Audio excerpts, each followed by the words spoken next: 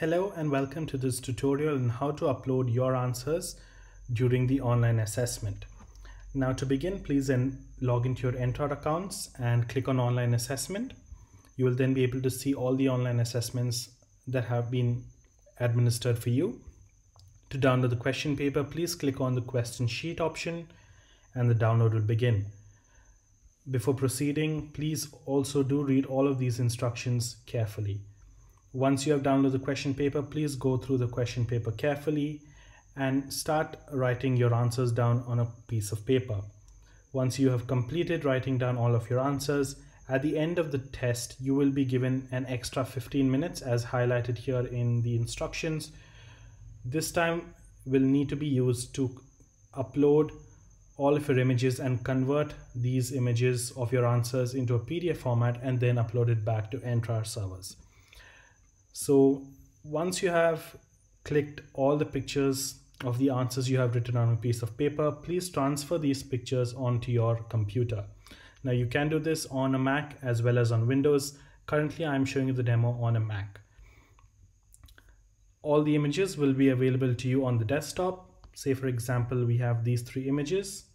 On a Mac, it's very simple. Please select all the images that you would like to upload that contain your answers.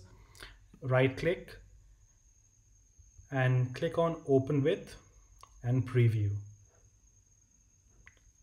Here, as you can see, you have all 3 images that have been selected by the system. Next, click on File in the top menu and click on Export as PDF. Please enter the file name and the destination where you'd like to store the file and click on Save. The document is now converted into a PDF format, as you can see right here.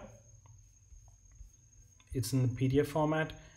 So once your file is uploaded, once your file has been converted to PDF, you are ready to upload it back to Entrad. Now I will also explain the same process on a Windows computer. On a Windows, it's very simple. Again, select all the images, right click, and then just click on the print option and you can convert all the images again into the PDF format. Now, once you have converted your images into the PDF format, please click on the Choose File option. Now again, please remember that the Choose File option will not be available to you after the 15 minutes has expired. Again, this is clearly mentioned in the instructions. So please remember, you will have to complete all of this within the 15 minutes after the test ends. If you do not complete this within 15 minutes, you will not be able to upload your answers back onto the system so that the teachers can correct them. So again, please click on the Choose File option and select the PDF file that you created. Click on Choose and then click on the Upload button.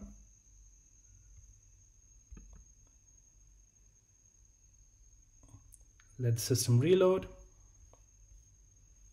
And at the bottom, you will see a message successfully uploaded.